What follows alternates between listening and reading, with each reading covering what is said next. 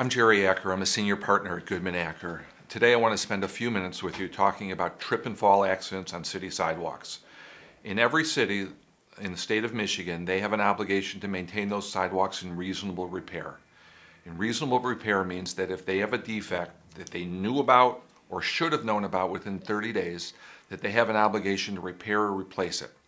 In Michigan, we also have something called a 2-inch rule, which means that there's a presumption that if the sidewalk has got a greater differential of 2 inches, then they're responsible.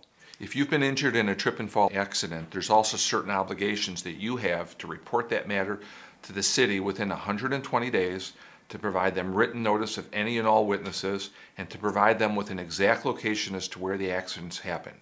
All of those things must happen within 120 days. If you've been injured in a trip and fall accident and we can help you, call us at 248-483-5000.